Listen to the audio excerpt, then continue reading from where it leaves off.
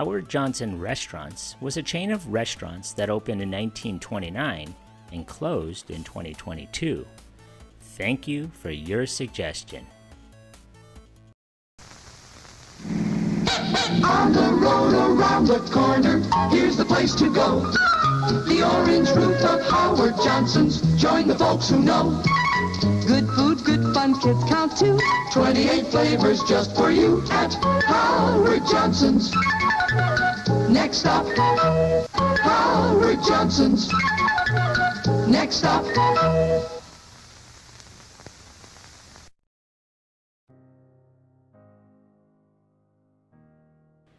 In 1929, Howard Deering Johnson opened his first restaurant in Quincy Square's Granite Trust Building in Quincy, Massachusetts. Mr. Johnson started out as a salesman for his father, a Boston cigar jobber. As smokers increasingly turned to cigarettes, however, the business fell into debt, and after his father died, Johnson closed it. Looking for a better enterprise, he bought a small pharmacy selling candy, newspapers, and patent medicines in Walston, a Boston suburb, in 1925. For $500 he borrowed, picking up also its debts of at least $28,000. Johnson revived the store's soda fountain and, seeking a quality product that would bear his name, introduced chocolate ice cream with a secret formula, a butterfat content almost twice the standard. It proved a hit, so he added other flavors and opened a beachfront stand where he sold $60,000 worth of ice cream cones in a single summer. By 1928, his gross sales of ice cream had risen to $240,000. The ice cream became a huge hit. This was followed by grilled hot dogs and fried clams at the store, bringing in droves of customers. When Johnson opened his first restaurant in neighboring Quincy in 1929, he made fried clams and broiled swordfish the specialties, and also included homemade baked beans, brown bread, and pastries. The restaurant happened to be at the right place at the right time. A local theater held a 5-hour play that was presented in 2 parts with a dinner break. The first Howard Johnson restaurant was near the theater, and hundreds of influential Bostonians flocked to the restaurant. Through word of mouth, more Americans became familiar with the Howard Johnson Company. The restaurant was a success, but he was frustrated in his desire to expand by lack of capital before 1935 due to the Great Depression, when he persuaded an acquaintance to open a restaurant in Orleans on Cape Cod and sell his ice cream under a franchise. This would become one of America's first franchising agreements. By the following summer in 1936, there were 4 Howard Johnson franchise restaurants called Howard Johnson's, and 13 small Johnson-owned roadside stands being converted into restaurants. By the end of the year, 39 more franchise restaurants had been opened. Howard Johnson's phenomenal growth was based on the application of 2 relatively new and untried concepts. Its founder, unable to obtain loans from bankers, was a pioneer in the franchising field.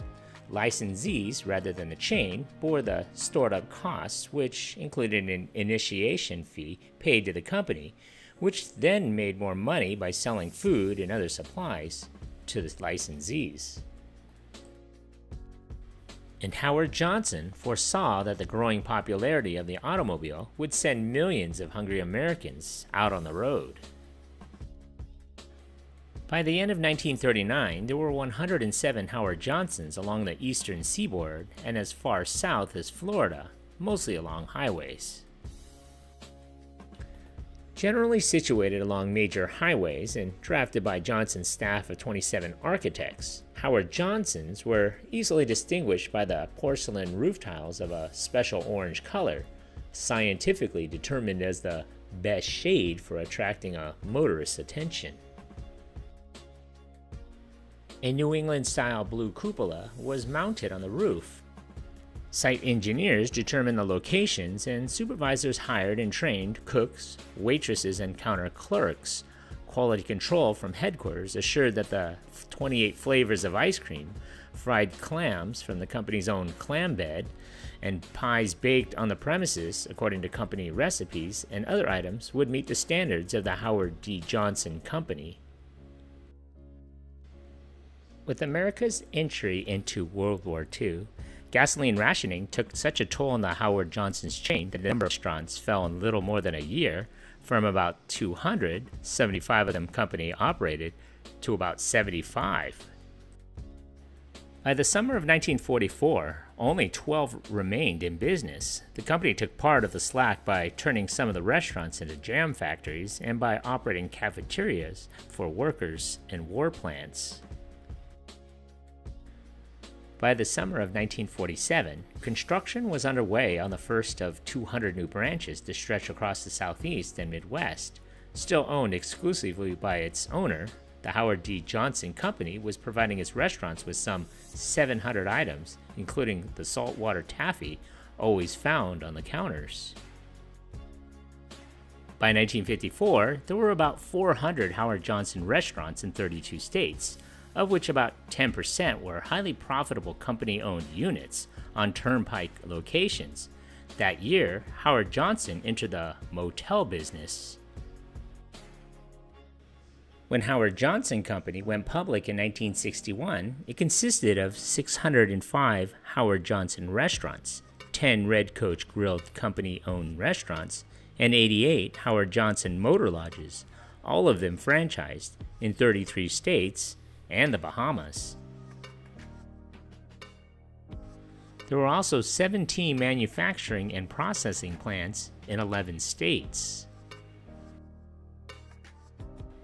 The number of motels reached 130 in 1964, each with a Howard Johnson restaurant on the site or adjacent to it. Popular Howard Johnson staples were now being frozen and distributed through supermarkets in the Northeast. In the mid-1960s, Howard Johnson became a coast-to-coast chain for the first time by opening California outlets.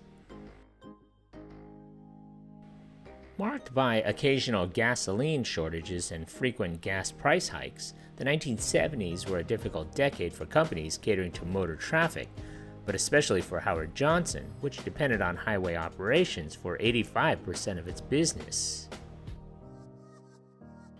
It reacted to the challenge by instituting around-the-clock service in more than 80% of the company-owned restaurants, installed cocktail lounges in place of soda fountains in about 100 of these locations, increasing seating capacity, and stepped up the special menu promotions.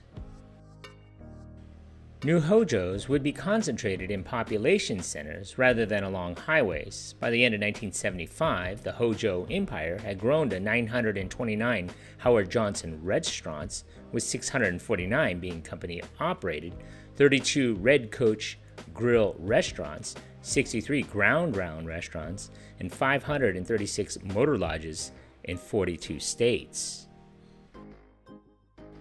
Nevertheless, in the competitive struggle for the traveler's dollar, Howard Johnson was falling behind fast food franchisors like McDonald's and Burger King, and growing lodging chains like Holiday Inns, Ramada Inns, and Marriott. The classic orange roof Howard Johnsons especially were perceived as past their prime. Customers complained of the agonizing slow service and overpriced, bland, predominantly frozen food that gave rise to the gag, Howard Johnson's ice creams come in 28 flavors, and it's food in one.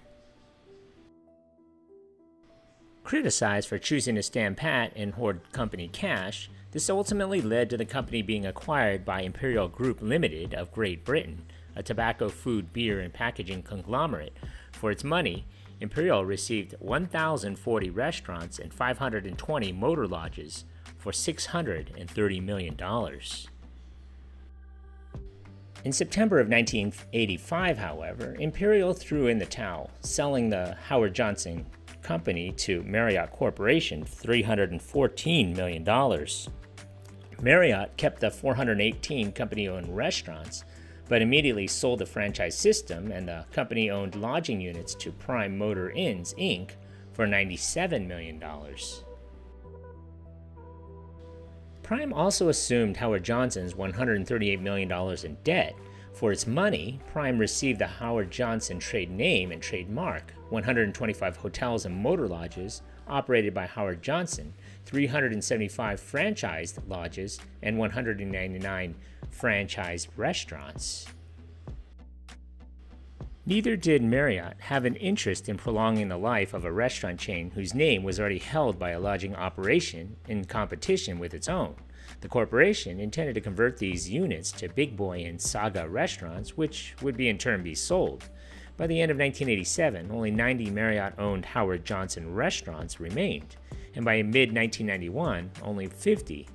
Similarly, Prime wanted to wash its hands of the independently owned units once the franchise agreements expired. Because Marriott eliminated all of the company-owned restaurants, the owners of the franchise restaurants feared elimination and banded together in 1986 and created the Franchise Associates Incorporated. In 1986, Marriott gave FAI the right to operate and maintain Howard Johnson restaurants.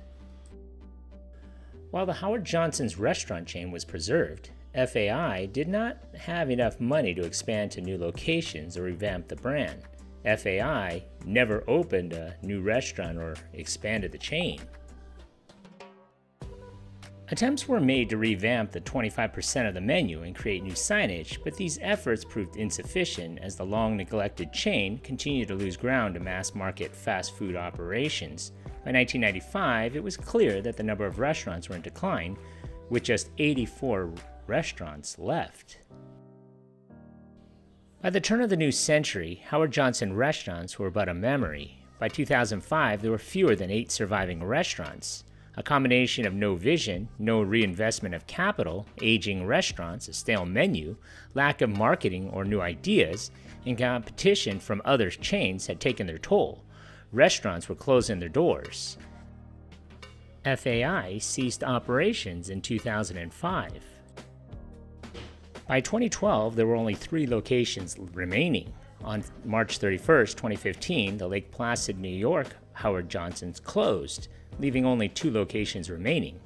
Then in September of 2016, the Bangor restaurant, the last continuously operating restaurant from the original chain, closed, the last remaining location out of the original 1,000 plus. The last surviving Howard Johnson's restaurant is no more. It was in Lake George. In the 60s and 70s, Howard Johnson was considered America's largest restaurant chain. Jonathan Hunter took a trip up to Lake George today. Jonathan, good evening. Yes, good evening, Sabrina. And today I spoke to a couple people locally, and just about everyone I spoke to says they enjoyed coming to Howard Johnson's, and they say they had good memories coming and eating inside. And Howard Johnson's, also known as Hojo's, was known for having a family-like atmosphere and affordable prices. These vintage commercials from the 1960s shows the restaurant in their prime. Their mac and cheese, hot dogs, and ice cream cones were a big hit with families, and the property is up for sale. And even though Howard Johnson's restaurant did close, the hotel chain is still up and running. In March of 2022, after a number of controversies, the Lake George restaurant permanently closed, the last restaurant establishment to use the Howard Johnson's name. So what do you remember about this place? Leave a comment or a suggestion for a future video below. And if you haven't already, hit that like button and don't forget to subscribe to my channel. Thanks for watching.